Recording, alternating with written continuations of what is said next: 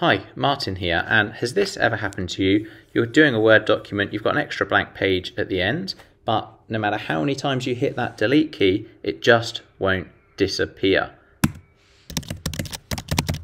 So, this video, I'm going to show you how to get rid of it. So let's get started. So as you probably know, when you usually have a blank page at the end of your Word document, it's really straightforward to get rid of it. You simply click on the blank page, hit that delete button, and there you go, the blank page is gone. However, there's a few different reasons why it might not be going away. So if that hasn't worked for you, just hitting that delete key, then what we're going to do next is try and delete it via the thumbnail view.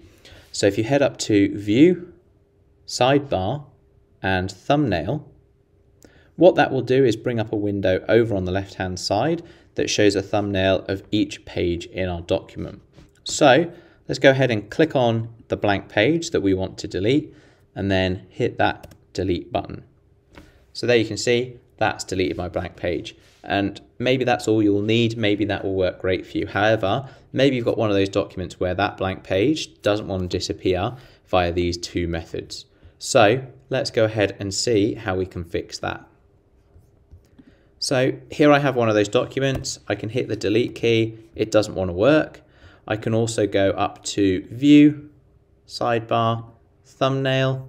I can click on my blank page. I can hit the delete button, but again, nothing happens. So what we're going to do is we're going to check our paragraph marks and page breaks. So to do this, you need to hit Control-Shift-8 or Command-8 on Mac.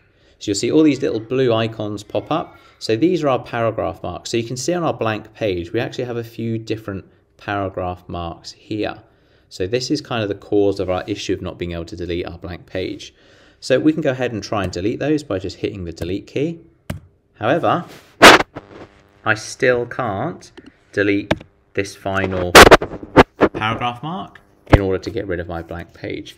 So the reason for that is that Word actually adds a non-deletable end paragraph mark. So because my paragraph here is quite low on the page, that ending paragraph mark that can't be deleted has spilled over into the blank page, which is stopping me delete the blank page.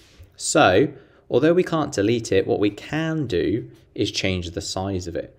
So go ahead and highlight this paragraph mark, head up to the font size, hit 0 and 1, and then enter or return. So see, it looks like it's disappeared, but we've just made it small enough that it should be able to head back onto the previous page at the end of the paragraph to stop spilling over into this blank page at the bottom.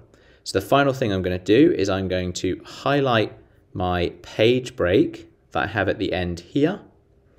I'm going to hit that delete button, and there I finally managed to delete that blank page at the end of my Word document. So I know that that's something that commonly happens. It's incredibly frustrating. So hopefully this will help you anytime that this happens to you in the future.